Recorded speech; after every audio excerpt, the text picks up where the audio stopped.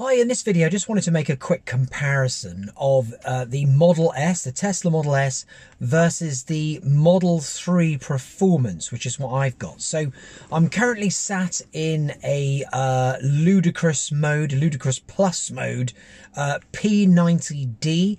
This is a 2016 model. It's done quite a lot of miles actually. It's done like 68,000. It's just a loan vehicle that I've got from Tesla, while something is being sorted on my Model 3 P. So it was really interesting to me to actually have this car for a few days. I've just found out that I'm getting my car back like tomorrow morning. That's why I'm doing it in the dark. I was hopefully going to do this in the light, but even so, it should be okay. But yeah, it's fascinating. As soon as I got in this car, I actually hated it, which I'm surprised, because this car is the one that got me in love with Tesla in the first place when I saw it at a car show. But there's a few things of like maybe going from the Model 3 to this car that you're going to notice straight away that you really don't like. So in this video, I'm just going to kind of run through a few of the things that I'm not so keen about with the Model S and give you my opinion about the difference between the Model 3P and this super fast Tesla Model S. So I'm just going to flip the camera around 1 second. Okay, there we go. So in this rough and ready video then. So the first thing I like, I'm going to tell you something I like about the Model S. I do quite like having this dashboard here. It's really handy just to have it right in front of you through the steering wheel. And it's, of course, it's kind of what we're more used to with a conventional car versus the Model 3, which is just a screen over here. It's not a problem on the Model 3. It's just that when I got into this car and I started using this, I quite liked to be able to just kind of look down at the speed where I have done for years and, you know, be able to see what's going on there. So I quite like that. Would have been nice maybe to have had a head-up display on the Model 3. That's what a lot of people thought was going to happen. Let me just go even wider here. I know I can't go any wider. So the screen this way round, there are some negatives with this. I found actually that the light reflects off this screen worse than on the Model 3. So, you know, now and again, you'll just see areas of the screen that go a little bit kind of unreadable now and again, just when the sun's shining through the sunroof up there. The screen this way round means it's no good really for things like Netflix, and in fact I don't think you've even got Netflix on here. So this is like the latest version of the software, but you've just got a few games and stuff. So it's no good from an entertainment point of view, because obviously with it being in portrait mode, this screen, versus landscape, you know, it's not really made for like the entertainment side of things.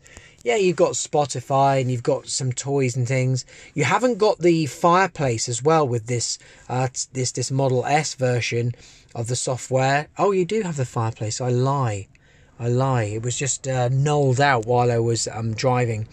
But yeah, so like, oh god, here we go. It's getting into like full-on Barry White mode now.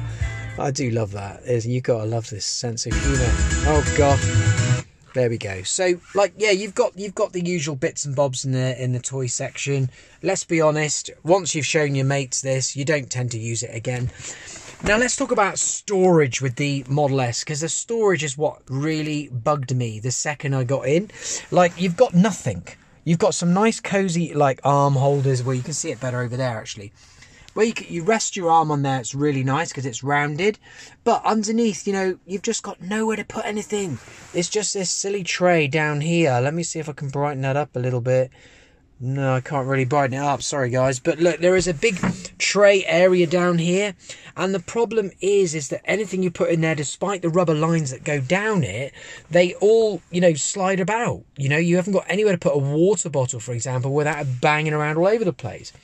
And then when you get your, you know, your Costa or your Starbucks, depending on how which way you're inclined, like you put them in here, and this is really far back, so you're kind of, you know, doing this to reach your drink properly, versus the Model 3 where it's just down here and in a sensible place. And then you kind of lose your armrest if you're having a drink, because now you've got to be like this. It doesn't work. So you really, you know, it's like one or the other with this car. And the armrest is in a good position, but however, for drinks point of view, for your coffees, which, you know, half the planet has, is just no good at all. The actual interior of the car and the size of the car, I feel it doesn't feel any bigger at all in here, if not a teeny bit smaller than the Model 3, in my opinion. I don't know whether it's a fact, but it's a feeling that I get. You know, my little boy goes in the back there in his car seat. And by the way, car seats in this car are hell on earth, because your kid cannot do their own seatbelt up, because that seatbelt connector down the bottom there is virtually under the seat. And it's a nightmare. If the kid gets in the seat, you have to lift the seat up yourself and put that seatbelt on underneath it. And that's a standard kind of kiddie care car seat. So that's also irritating. The light at the top there that they have access to goes right in their face and is not kind of above them. It's across their eyes, which is really not very good for passengers either. This thing rattles when you're driving along. I know it's done a lot of miles, and I think it's done pretty well considering it's a lone vehicle and it's done 70,000 miles. And so the interior is actually, you know, not too bad. The leather's not too worn. You know, it kind of felt like it's had heavy use, but it does rattle about when you're driving. You can hear something rattling around. I don't like the fact that the dashboard is so freaking high up here compared to a Model 3. The Model 3 is much lower down, and you can see way more of the bonnet and everything. And so from a passenger point of view, particularly if they're a young, you know, child or something, or, you know, just somebody who's short, you're just going to be almost eyeball to eyeball with this. Instead of, you know, with the Model 3, you're going to have a great visual area where you can see everything. So that's my take on this car. Driving wise, this one is bloody quick. No two ways about it. It is a fast car. I think it's 2.6, 0 to 60 in 2.6. Because it's got, let's have a look, driving mode here. It's got Ludicrous Plus, you know. This is pretty rapid car.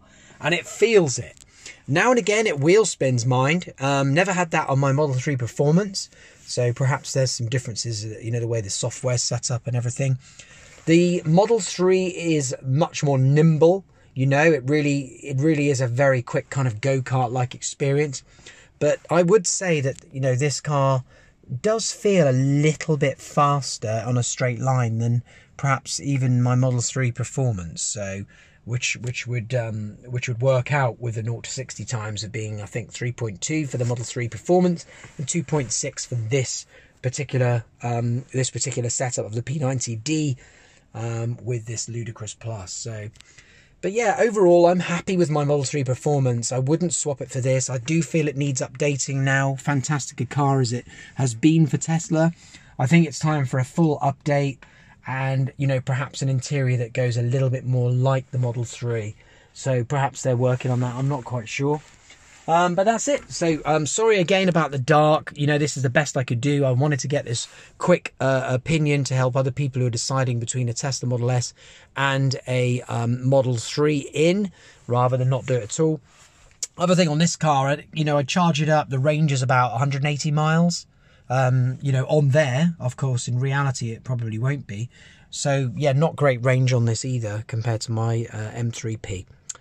Alright then guys, thanks very much for watching, and anything you want to know, just comment below and I'll give you my honest opinion about the two cars.